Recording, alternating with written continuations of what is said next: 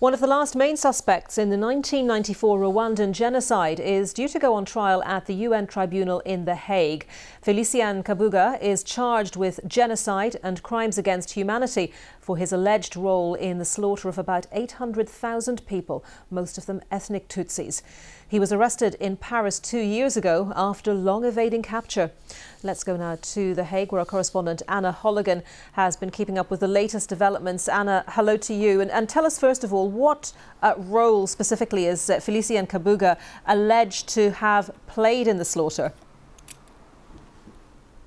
We've just been hearing details of these allegations. The hearing's now underway in the building, the UN tribunal behind me here. And the judge began the session by saying that Félicien Kabuga is well, but he has decided not to attend the trial, and he has also decided not to follow it via video link from the detention centre where he is being held here in The Hague. So the details we have been hearing so far: he is alleged to have set up this radio station which acted more like a propaganda machine and was used to disseminate messages of hate against Tutsis, for example, infamously referring to them as cockroaches and encouraging ethnic Hutus to kill them. He is additionally accused of importing and distributing the machetes that were used to kill more than 500,000 people over the space of just 100 days in Rwanda in 1994. And the allegation is that he used his status as one of Rwanda's most wealthy businessmen in order to help carry out all of these atrocities.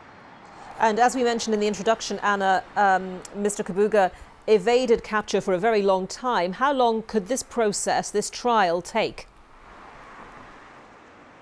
Well, we've had an indication ever since his detention in Paris in 2020 of how long it may take. So his defence have argued throughout the pre-trial proceedings that he is too frail to go ahead with a trial. It will jeopardise his health. He's in his late 80s now.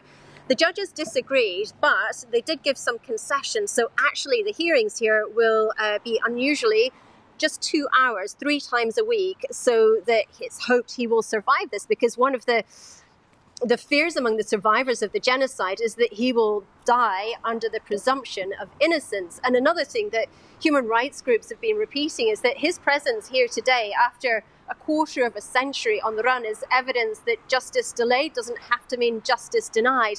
The question of how he managed to evade capture, it's a fascinating and long story which will be part of the discussion in this UN tribunal. He used a series of fake passports. The allegation is he managed to travel between Europe and Africa and then was eventually detained just 2 years ago. How long could this last? Probably many years. We saw in the initial stages he struggles a little bit with the translation. He finds it quite difficult to speak, it seems. And all of this has to go through translations into Rwandan, into English and to French. Next week, we are expecting to hear from the first witnesses. So the prosecution plans to call 50 witnesses to give evidence, and they will testify to say that Félicien Kabuga was instrumental. As the indictment says, he was one of the masterminds of the genocide. That is the allegation. He has denied all the charges. Anna, thank you very much. Anna Holligan.